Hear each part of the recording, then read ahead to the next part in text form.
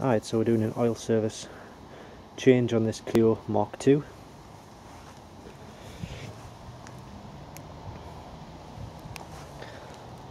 This is just one of our promo cars.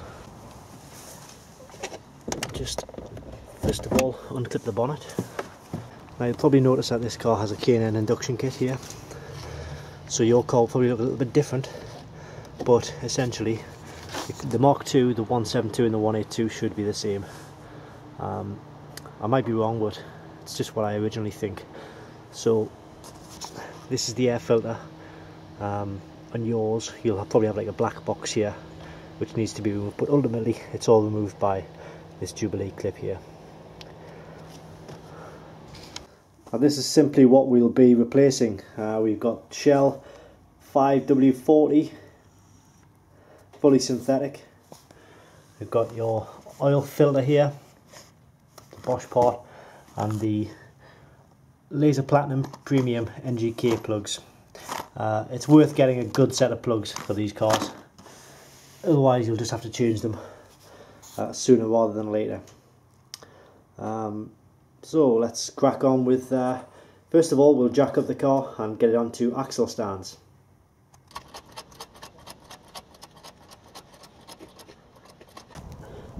So we've got the car jacked up and also on the axle stand, just on this axle, just so we can get a good access to the sump plug, so we can drain the oil, which is right here.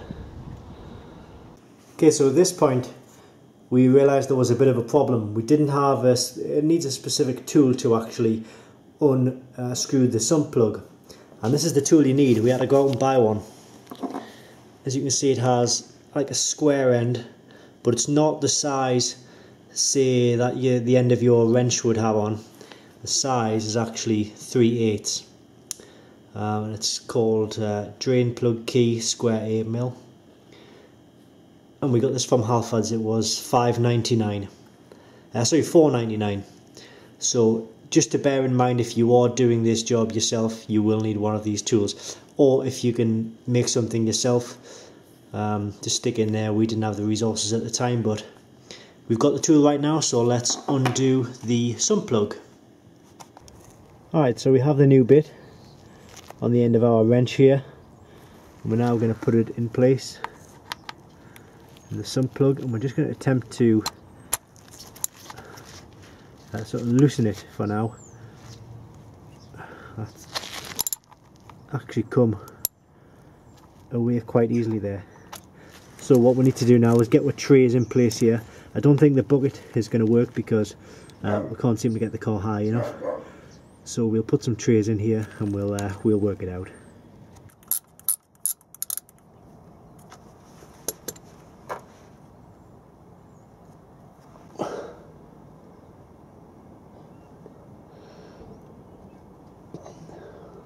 And once that's pretty much drained, you can go ahead and put the plug back in. Make sure you've got the washer as well.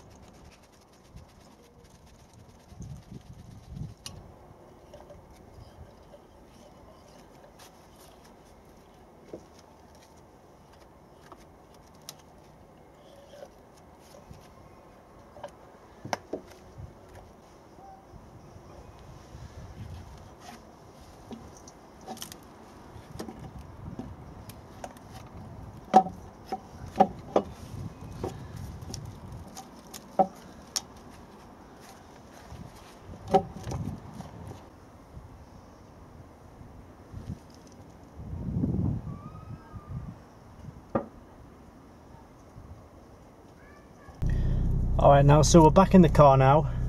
We've started the engine. What I'm going to do is I'm just going to turn the engine off for now, just so we can take a short look at the iCarSoft RT2, which is a will diagnose and reset faults and warning lights, and also show you how to reset the oil indicator. So I'll just go back to the start here, show you what you can do. Click on diagnose, click on Renault, click on oil lamp reset. This is available just by clicking the link below this video, www.diagnostic-world.com. So we're going to click on Clio 2. And there you go, these are the instructions on how to reset the oil light.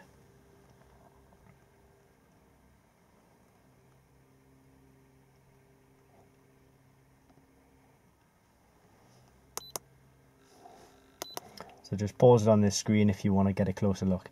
And that's pretty much all there is to a oil change, oil filter change and spark plugs change on the Renault Clio 2. Thanks for watching.